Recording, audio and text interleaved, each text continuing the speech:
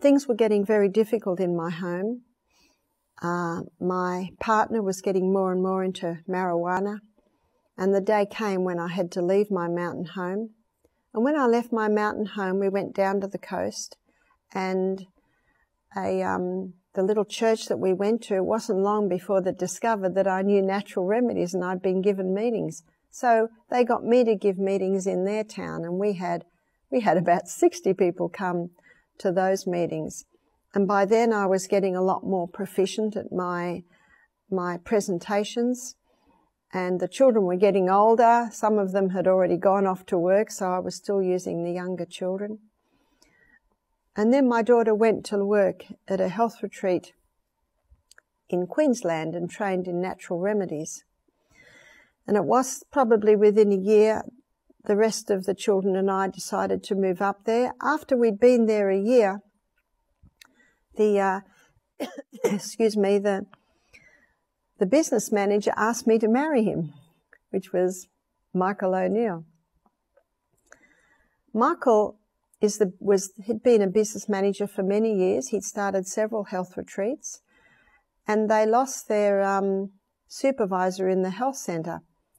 And I saw they were in a little bit of a fix, so I came in and said, would you like me to work part-time as your supervisor? I don't think they realised that I knew natural remedies. After I'd worked there for a while, they realised that I knew quite a bit, and it was because of my experience, as I have just described to you.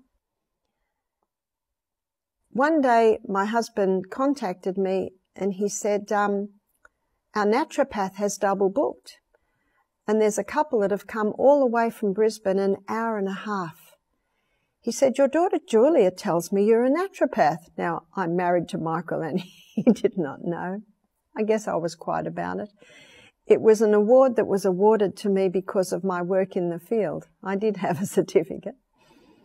I hadn't actually done a course, but I was awarded it by the Thomsonian Institute because they had seen the work that I was doing. They had attended my lectures, and they wanted to give me a certificate, I guess, as a representation of the knowledge that I had.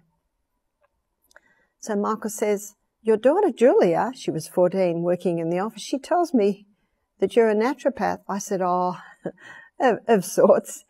He said, would you mind coming down and consulting with this couple? Now, I didn't really want to because I was shy, but I also felt for this couple that had just travelled an hour and a half. And I also started to see that my shyness, I think, was a bit of selfishness. I was too busy thinking about what people would think.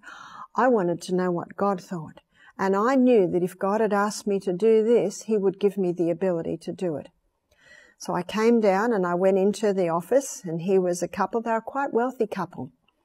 They'd come all the way from Sydney. The lady had a tumour. She'd already been through allopathic medicine, and the tumour had shrunk a bit, but then it had grown again, and they were getting frustrated with the side effects of the medication.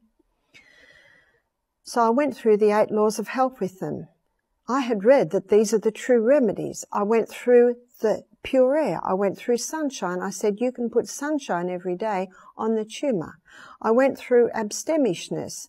I inquired whether the lady drank alcohol, whether she had caffeine, whether she had refined sugar, and how they can feed cancer. Meat can feed cancer. So I went through these things with her. And then I went over to rest. Do you have early nights? Because it's while you're sleeping that the body doubles its ability to heal. I went through exercise, simple exercises she could do considering the tumour. I went through the plant-based diet. I inquired how much water she was drinking. I inquired in her trust in divine power that God has the ability to heal us. God has the ability to bring us peace, and how stress can interfere with healing.